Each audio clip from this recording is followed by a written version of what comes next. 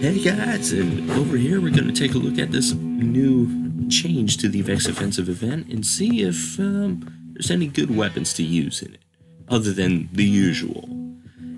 Let's go right in here and dig into those vaults and see what we can find.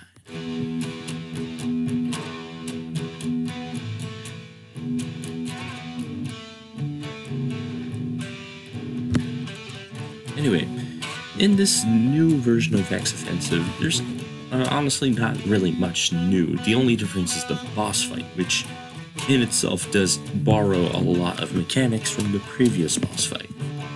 The one thing I will tell you is that there are some weapons that I didn't mention in the last video that are actually pretty good. Although some of the weapons I did mention in the previous Vex Offensive video will also apply here, aka if you missed it, Cold Heart, and honestly any good grenade launcher with the good old spike nades. And well, I'll throw in a little bonus here. The Prospector is a very good one. Anyway, onwards to things I have in mind for this video. First is Eragon's Vow. It's getting a whole lot of rep in PvP and whatnot, although it is pretty decent in Vex Offensive because it has, you know, armor-piercing barrier rounds intrinsically, and it does a ton of damage to the guys with the shields. And even then, it does a decent amount of damage to your Garden Variety Hydras and whatnot. I'd say the only worry for this weapon is the fact that ammo. Honestly, sometimes it's kind of hard to find. But if you're killing enough ads in this game mode, you're going to have an absolute ton of ammo. So if you don't have ammo, then you're probably doing something wrong there, but oh well. Anyway, move on. As for some other exotics, like a few that I mentioned in the last video, the good old Wardwolf Coil is pretty good, although I will say you might end up blowing yourself up from time to time. Take with a little bit of risk on that. And a few other weapons I'd say that are good, I'd say other than the usual meta weapons, aka Izanagi's Burden and etc. But when it comes to other weapons that are not necessarily all that meta, you can take, you know, some stuff from our Sorrow's Harbor video, like the good old Bad Juju, which is coming back since good old Recluse is going out of fashion with that big nerf. And then you have the Fourth Horseman, which is very good for taking out those majors and whatnot that spawn every time to time, especially in this new mode. And well, you'll also, and when I mean Fourth Horseman, I mean the Lord of Wolves, since, well, it kind of goes hand in hand with what I'm saying.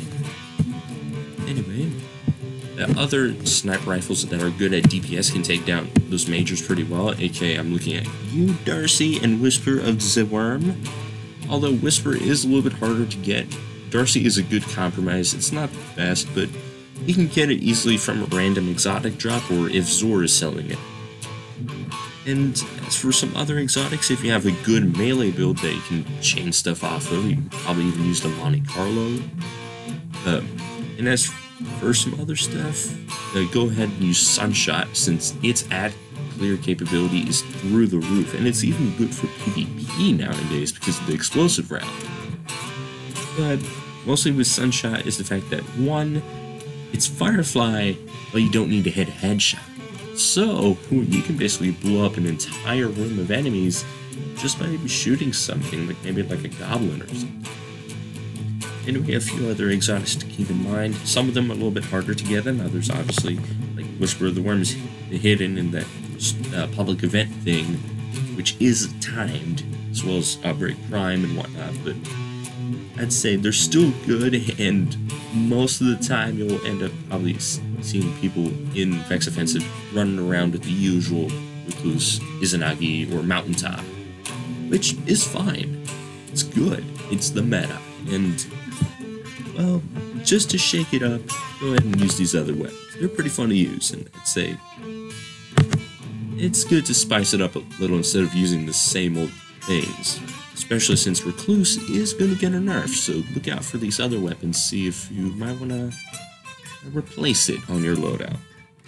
Anyway, there's also a bunch of legendaries that are good, like good old Randy's throwing knife here, and obviously Recluse, which is getting nerfed, but while the update hasn't struck yet, you can still use it, and it's still pretty effective until the nerf.